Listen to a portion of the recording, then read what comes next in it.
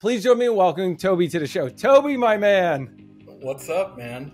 Actually, it should be, what's up? What's up? Yep, I remember that. First, what is Well-Architected? Yeah, for sure. So it really started out in 2012 as a white paper. And then in 2017, the Well-Architected framework lens was added. And then I think in 2018, the actual Well-Architected tool came along. And then it was like 2020 when they rolled out a major upgrade and they did the API integration and a tons more lenses. And then that's when you started seeing like ISVs building these solutions to help them go faster through this.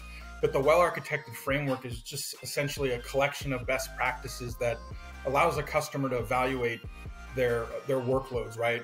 And design and implementation, whether it's around cost, security, efficiency, and all 6 of those pillars.